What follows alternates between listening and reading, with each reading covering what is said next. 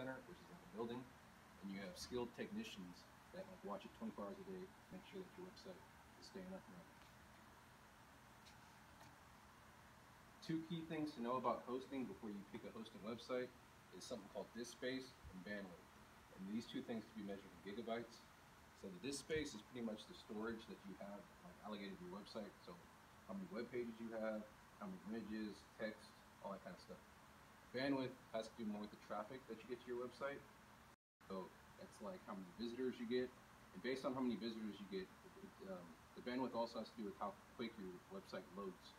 So if you have like but your bandwidth isn't like adequate enough, your website's going to load really slow. You're probably going to lose customers if your website's for like business.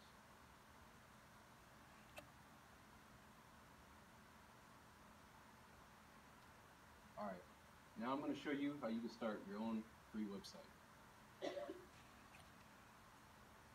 There's a website called Wix.com, and it's a way that you can start your own website for free.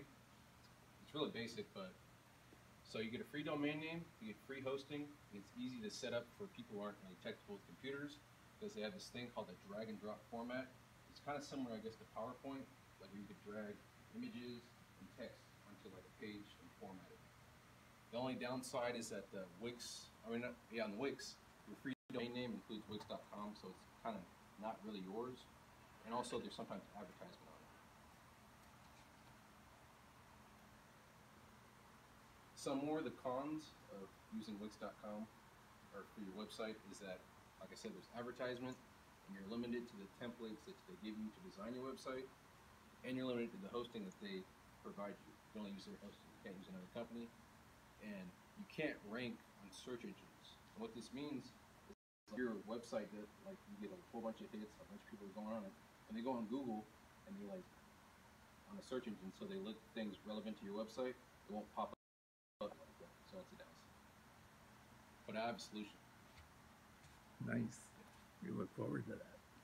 WordPress. WordPress is one of like the #1 website builders for businesses and all kinds of people.